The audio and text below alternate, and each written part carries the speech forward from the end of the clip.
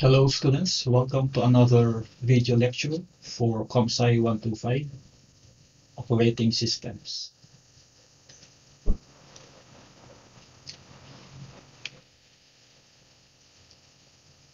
In this video, we're going to talk about free space management. Remember that in an operating system, specifically when it comes to managing the memory, there should be a way for the operating system to allocate memory to user processes. As we've discussed in the chapter or in the video on the memory API, we have the main interfaces for memory requests, specifically the malloc and the free interfaces. So we're going to look at the mechanisms on how to implement or how a library implements these functions, the malloc and free functions. When it comes to free space management, as we've discussed in the previous videos, one of the things that we want to avoid is the problem on fragmentation.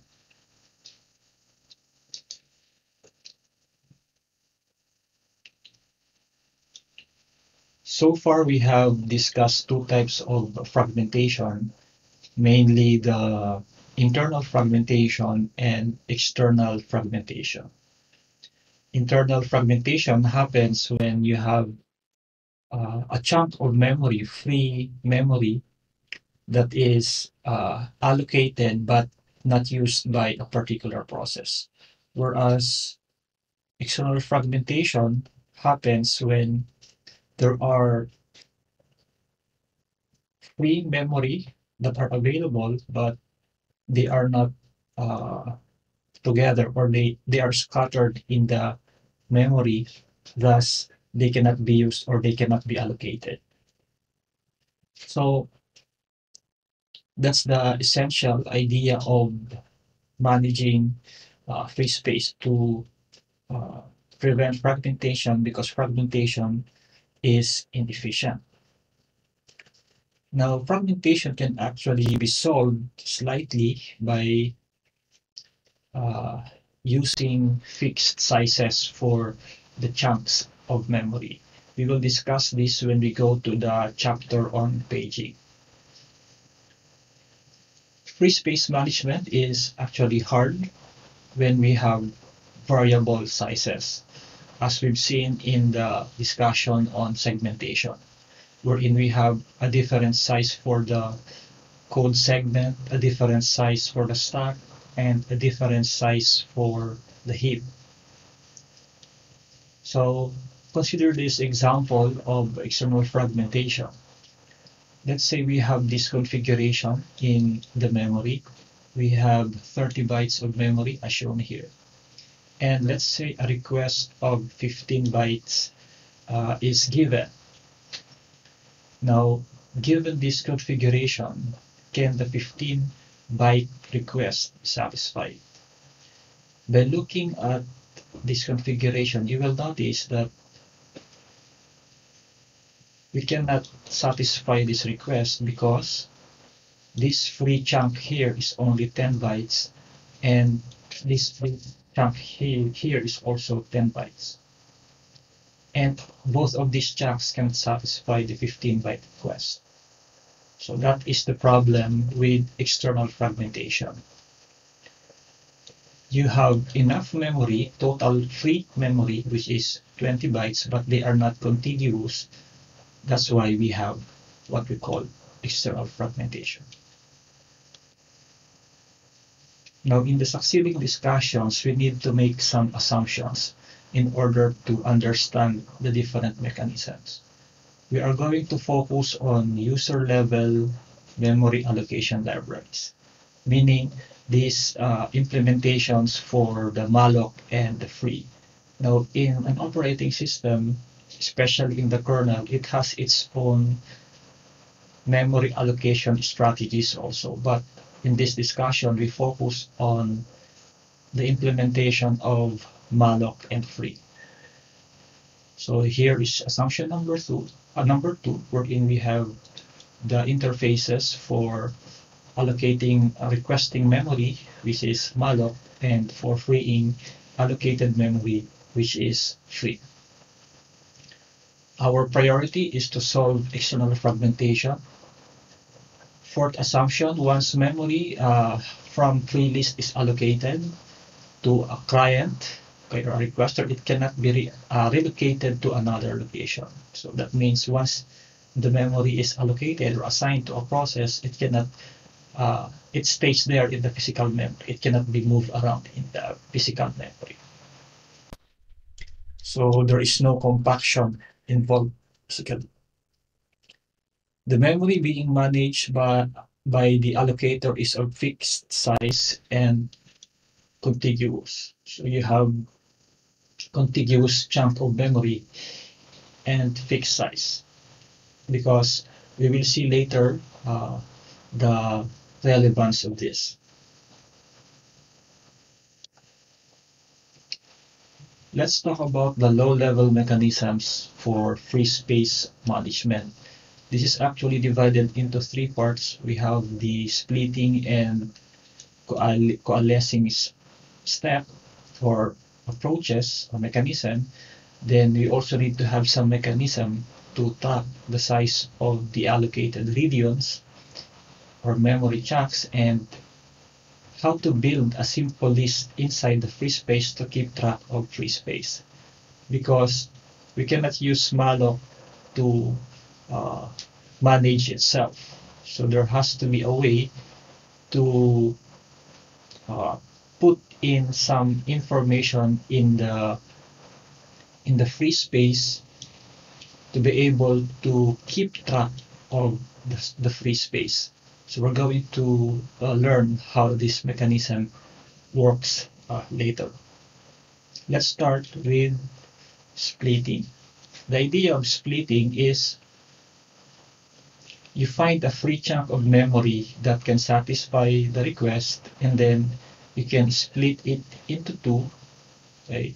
Then you allocate the desired size to the requester, and then the remaining, the difference will be put back into the free list. So let's have an example here. Okay? So we have this memory configuration, which is a 3-byte heap, a 30-byte heap, and this is the same configuration presented earlier. When request for memory allocation is smaller than the size of the free chunk. So a while ago, we tried to request for 15 bytes. Right? Given this configuration, right, and we have a free list. This free list is maintained by the allocator to determine which part of the heap is free. So it has two fields. It's basically a linked list. So you have the head pointing to the first node. And it has two fields, the address, starting address 0, and the total length 10. So in this configuration, we have two free chunks. So we have address 0, length 10, and then the starting address here, 20, and then of length 10. So this is the initial configuration. When, let's say we request for 1 byte. So if we request for a 1 byte using this configuration, what we can do is to split the 10 byte free segment.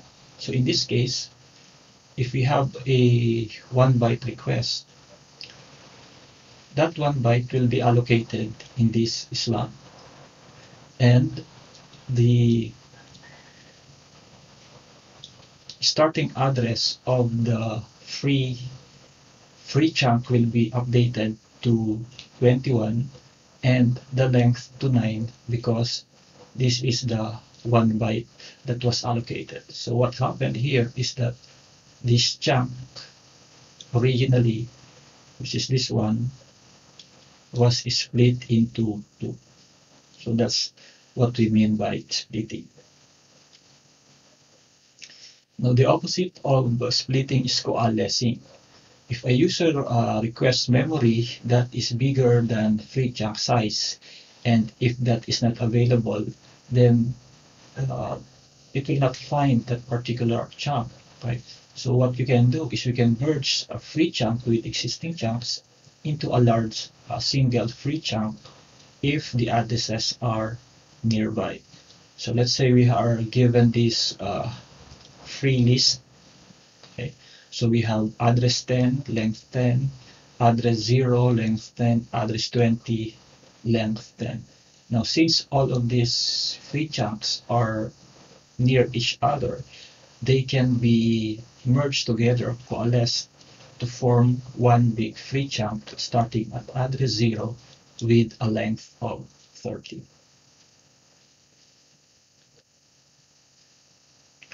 The next mechanism that we're going to discuss is tracking the size of the allocated regions. Why is this important? Remember that in the malloc interface, you need to specify the number of bytes to allocate or to request from the heap. But with the corresponding free interface, it does not specify any size. It only specifies the pointer or the address, right? So it does not take a size parameter. How then does the library know the size of the memory region that will be placed back into the list? So the solution to that is to store extra information in a header block. And this is how it will look like. If we have a call to malloc like this, so we are requesting 20 bytes, this will be the configuration in the memory, in the heap. The actual pointer will be here, but an additional header will be placed before the actual pointer.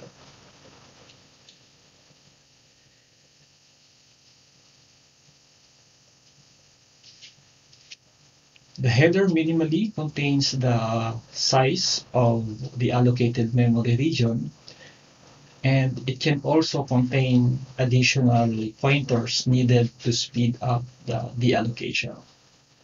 And also a magic number or a checksum, probably a checksum for integrity checking. So this is the illustration, a more detailed illustration. So we have the start of the actual memory allocated, then we have this header, and in this illustration it has two fields, the size of the allocated chunk and a magic number. If you're going to look at the definition of this structure of the header, this will be a typical illustration. So it's a structure with two fields, size and magic. So remember, if we have an int, we actually have 4 bytes. So in total, this will be 8 bytes.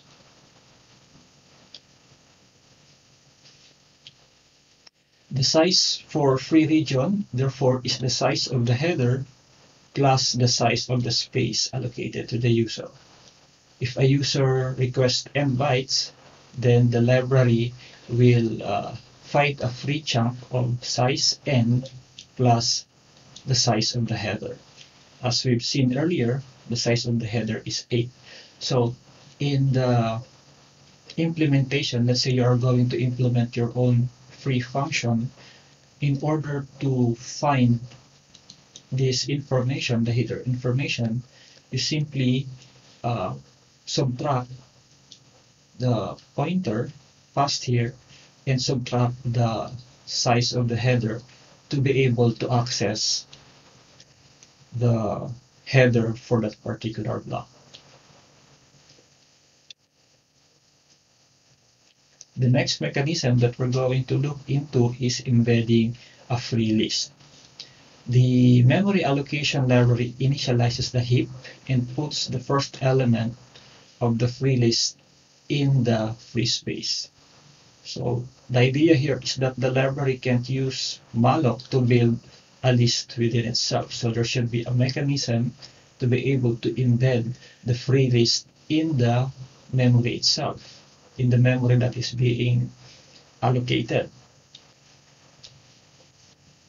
So let's start by looking at the description of a node in the list. This will be the node in the list. Take note, it has two fields. It has the size field and a pointer to the next node. Now to build the heap and putting a free list, since we are implementing malloc, we're going to use the actual system call called mmap, a memory map, to be able to allocate the actual memory. So this is the syscall is implemented as part of the kernel of an operating system. So let's take a look at the example. So if we're building the heap for a particular process, so we need to start by allocating the head, be creating the head. So in this case, we call the mmap system call. So let's take a look at the mmap system call.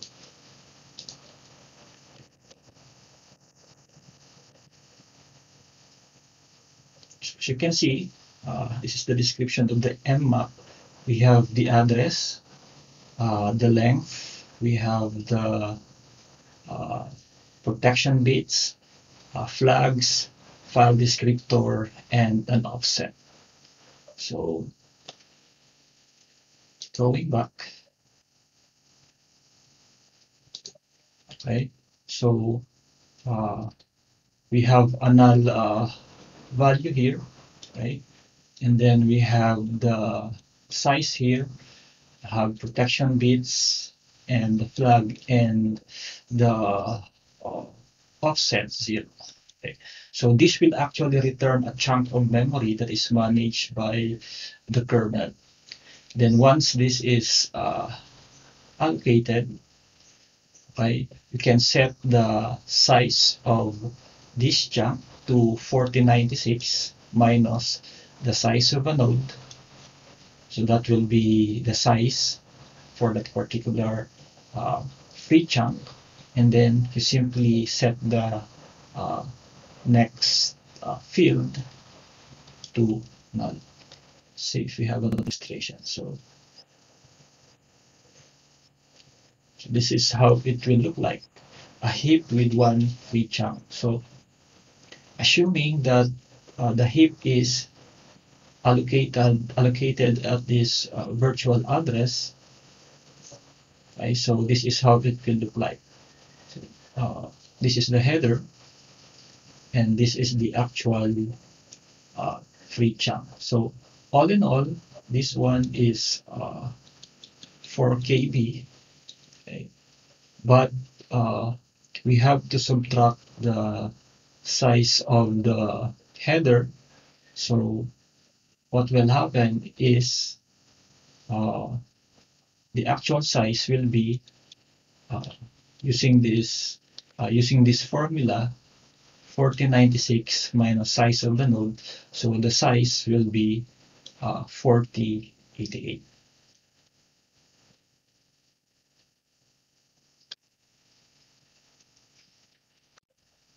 Let's say now, so we have the initial state of the heap, wherein we have we have a 4 kilobyte chunk for the heap, which is still free. Now let's say a request comes in.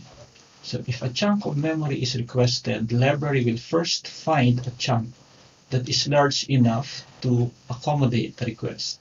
So currently we have one big chunk, which is a 4 kilobyte chunk, actually 4088. Now the library will split the large free chunk into two, one for the request and the other for the remaining chunk. And it will shrink the size of the free chunk in the list. Let's see how this works. Let's say that we have a configuration, the same setup for kilobyte heap. As mentioned previously, a request for 100 bytes is made using this call. Okay. So what will happen is that it will allocate 100 bytes out of the existing one free chunk.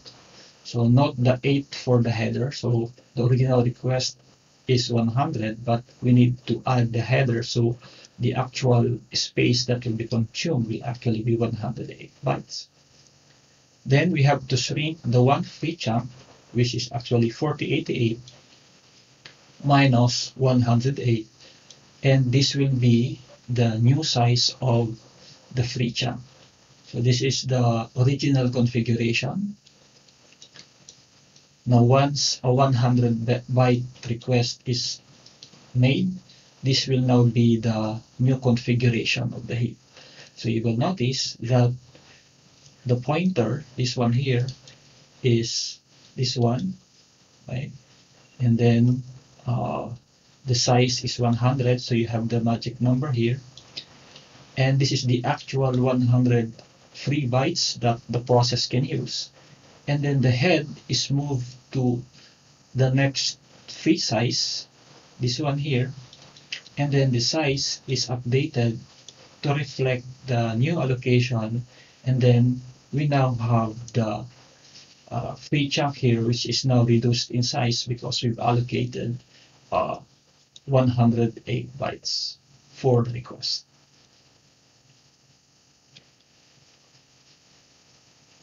Now this configuration shows that there are 3 allocations that have been made already, and it starts again at 16 kilobytes. So this will be the configuration if we have 3 100 byte requests granted for a particular process.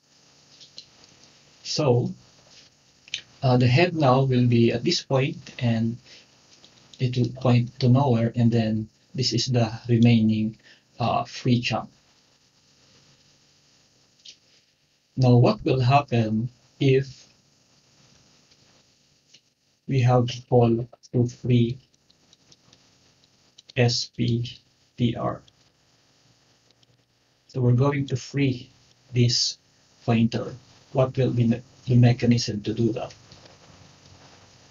So if we have this code, right, SPTR will actually be equivalent to this virtual address 16,500.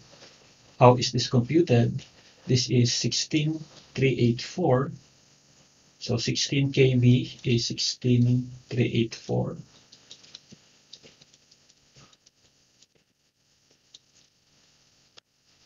And then we have 108. That 108 will be this location. And then the plus 8 will be for the header. So this location here is actually 16,500. So this is what will happen. Okay, so SPTR will be freed, okay, and the 100 bytes will be placed back into the free list. So in the previous configuration, head is here. So what will happen here is that head will be point here. As shown in this example, head is now pointing here. And then this location, which is a part of the free list, should be kept, right? So this will actually be stored as the next element here, or the value, this address 16708 will be placed here to indicate the next available free node or free chunk of memory, right? And this will now be the new configuration. We have 2 allocated chunks, right? And we have this free chunk here, and also which is 100 bytes, and this other free chunk which is 364 bytes. This one is 100. So if we're going to look at the list graphically, it will look like something like this.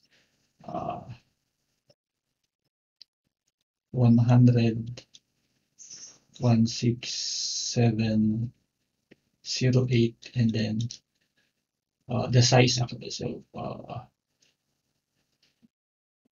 the size is 100, or actually the starting address is this one. So let me correct this. The starting address is 16500 and the size is 100, and this next node will be 16708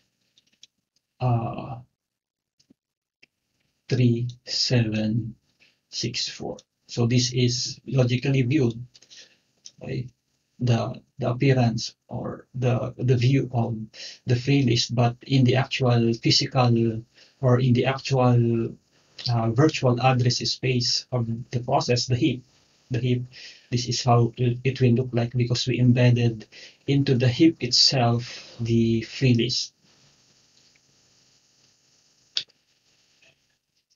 So eventually, if we freed the other allocation, this is how it will look like. So where is the head? So the head is pointing here. So this is the last node, or this is the last chunk to be deallocated. So it will point here, and this one will point here, and then it will point here. So we now have 3 nodes in our free list. So we have this location here, we have this location here, and we have this location here. So as you can see, there is external fragmentation, but there's no problem with that. We can perform a merging of these free slots to get one free slots again. Okay, so we can merge all of these free slots together. How do we grow the heap in case we run out of memory? So let's say there's no more space available, but the process is still requesting for additional memory. For some operating systems, they will create, or they will show an error, the out of memory error. But for some operating systems, they can actually allocate, or they can actually extend the size of the heap. Remember that in our example, the size of the heap is 4 KB. So what if the process requires more than 4 KB? So it's possible to actually extend the size of the heap in the virtual address space. So this is how it will look like. Most allocators start with a small sized heap, and then it requests more memory from the OS until then. So I've mentioned this before, that the system calls used to extend or enlarge the size of the heap are the BRK and SBRK system calls. As an illustration, let's say this is the original size of the heap. Let's say this is 4 KB. So this is part of the address space of the process. Now, if we call SBRK, we can extend the size of the heap in a contiguous. Actually, it need not be contiguous, but this is how it will look like in the address space as shown here. It's contiguous in the virtual address space, but in the actual physical memory, it is not necessary that the heap will be contiguous, because at some point there might be some processes that are already using this area of the physical memory.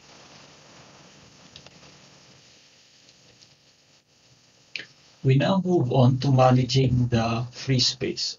How do we allocate the free space? Okay, so let's say a request is made. How do we select the chunk that we're going to use to allocate the requested memory size. The ideal allocator should be both fast, okay, and minimizes fragmentation. Although earlier we mentioned about minimizing fragmentation. This time we're also going to include efficiency, meaning the request should be granted immediately or fail if it cannot be granted. Now, there are 4 approaches presented in our reference. The first one is the best fit approach. So you find the free chunks that are big or bigger than the current request. So you find all these chunks and then you return the one that is the smallest chunk in the group of candidates.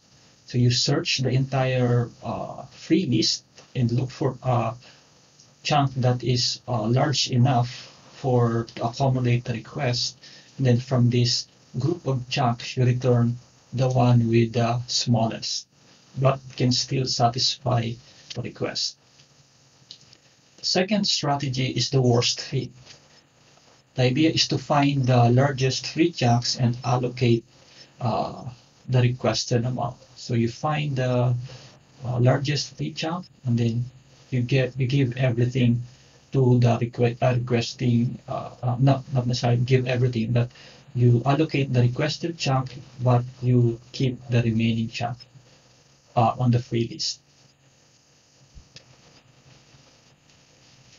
The first fit, on the other hand, you find the first chunk that is big enough for the request. So first fit, unlike in the best fit, first fit does not involve the searching of the entire free list.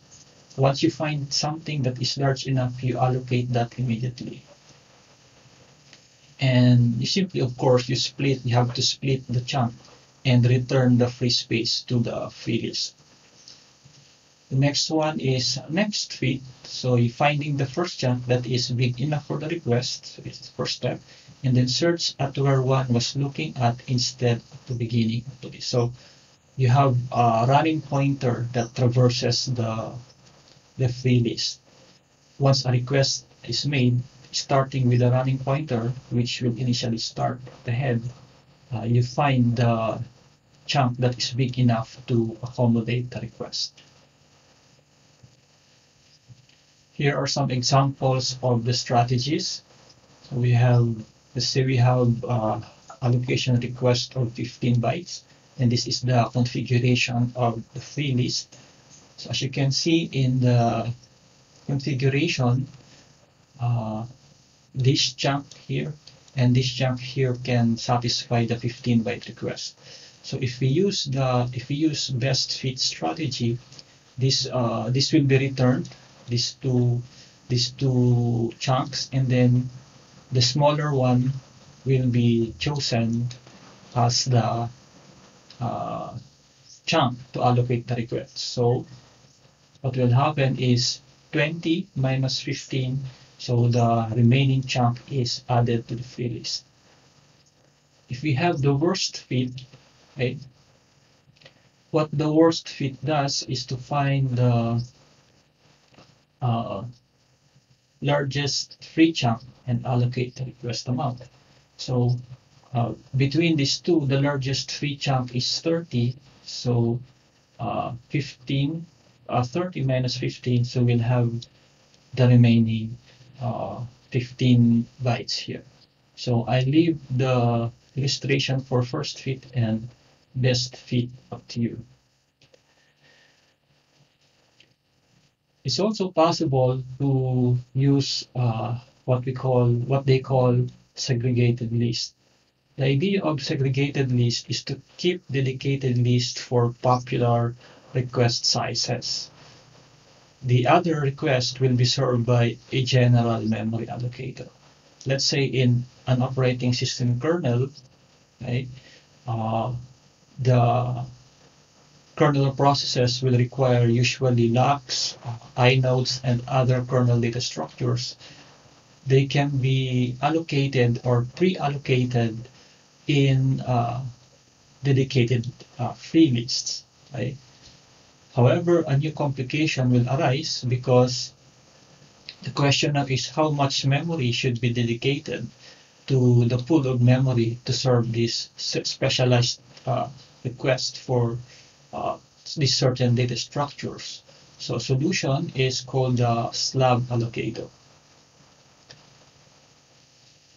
The idea of slab allocator is to pre-allocate certain sizes, okay, for popular requests. For example, for the different data structures. So you pre-allocate them, and then once you run out of space for them, you can, or the allocator can request additional memory from the general memory allocator. And then when everything is unused, is no longer used, they can return the memory to the general memory allocator. We also have the body allocation. So in effect, the slab allocator creates caches, okay, that can be allocated or could be given immediately to the requesting process. Another approach is the body allocation. The idea of the body allocation is to optimize, basically to optimize for coalescing, right? What happens is when a request is made, we search for free spaces by recursively dividing the total space, which is the size of which is a power of 2, until a block that is big enough is found. So the allocator divides the free space by 2 until a block is big enough to accommodate the request is found. Let's say we have a 7 kilobyte request, and this is the size of the, let's say, the heap. Okay. So in order to find the 7 kilobyte chunk, we divide the 64 kilobyte into 2. So we have 32 and 32. Then from 32, we divide to 16 and 16, and then 16, 8 and 8. So this request, can this request satisfy the 7 kilobyte request? Okay, so yes, this is the smallest chunk that can satisfy this request. So this chunk will be returned. And later on, when this chunk is already freed, it can be merged back to a 16 kilobyte. So this is an example of body allocation. So the body allocation can suffer from internal fragmentation. As you can see here, since we requested only 7 kilobytes, but the allocated chunk is 8 kilobytes because the size should be a power of 2. But the coalescing part is simple because you simply have to change 1 bit in the address, right? So there are other approaches, and they use more advanced data structures to address the scaling, especially for multiprocessor systems.